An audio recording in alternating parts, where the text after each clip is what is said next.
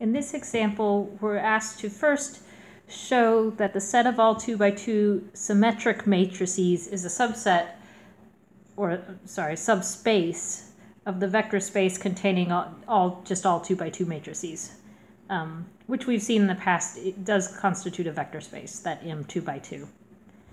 So to do this, I'd first want to explore a little bit just what these matrices in W are, since we haven't, or since you may not have studied symmetric matrices at this point. So any matrix in W is going to have this form. So a symmetric matrix, you can have anything along the main diagonal. So I'm going to put an A and a D in their usual positions. The thing that's special about symmetric matrices is that the corresponding entries across the main diagonal are equal, or you have a mirror image across the main diagonal. So the important thing for this matrix to be symmetric is that these entries match across the main diagonal. So we could describe W here another way, as opposed to what I've written in words there. It's a set of all matrices of this form, where A, B, and D are just any real numbers. Oops, so they're elements of the set of all real numbers. Okay, so this is what W really looks like. Now, our first task was to show that this is a subspace of the set of all 2 by 2 matrices. Now, there's two ways to do this. One way might be the more traditional route, which is to show that this subset of a vector space satisfies 3 conditions. First, that the 0 vector is contained in the subset.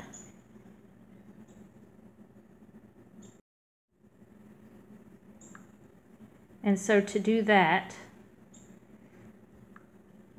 well, we'd want to show that the 0 vector in this case would be the 2 by 2 matrix whose entries are all 0. And that definitely fits the form needed to belong to W. It's got, its entries are mirror images across the main diagonal there. So that would be an element of W. The next 2 conditions are closure under addition and scalar multiplication. So let's take addition first. If you take some symmetric 2 by 2 matrix, so I'll use that same general matrix that I wrote up above, and add it to some other symmetric 2 by 2 matrix. So I'll use E, F. This entry down here would have to match, so that needs to also be F. This entry could be any number, so I'll put G here. So I've got 2 symmetric 2 by 2 matrices. If I add those together, then I'd have A plus E here, B plus F here,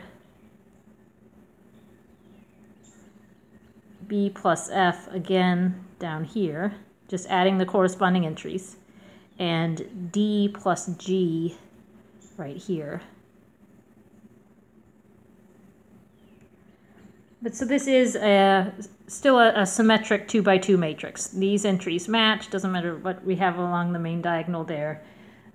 So we've shown here that this thing is closed under addition. W is closed under addition.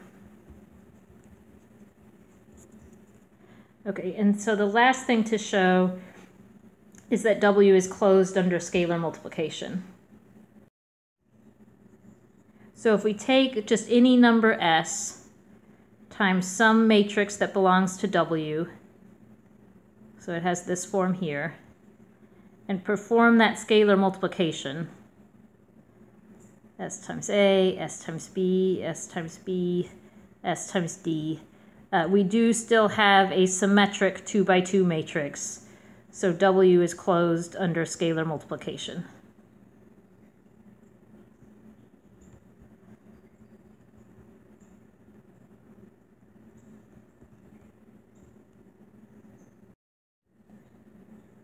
Now there is a second way to do this. So we went through one method of proving that W is a subspace of M 2 by 2. There is a second way to prove this. And the trick here is to recall that there was a theorem that said that the span of any collection of vectors, span of any collection of vectors in a vector space, however many vectors we want here, will always be a subspace. So there's a theorem that says this. And I'm paraphrasing here. Will always be a subspace of the vector space V. If we take the span of some vectors that belong to a vector space V, then that will always constitute a subspace of V. And we actually proved that theorem a few sections back. So if you consider, again, the form of the matrices in W, they all have this form. We could write that as A times this matrix, which is symmetric since these entries match, plus B times this matrix, which again is symmetric because these entries match, plus D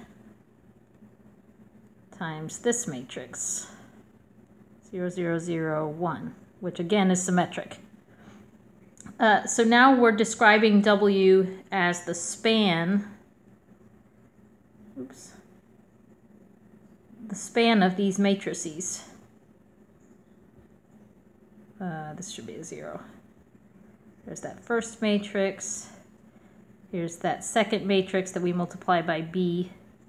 That gives us those matching entries in those positions across the diagonal. And then just any entry in that D position. So that's why we include this matrix. And so this here would also, this would prove that W is a subspace of the set of all 2 by 2 matrices.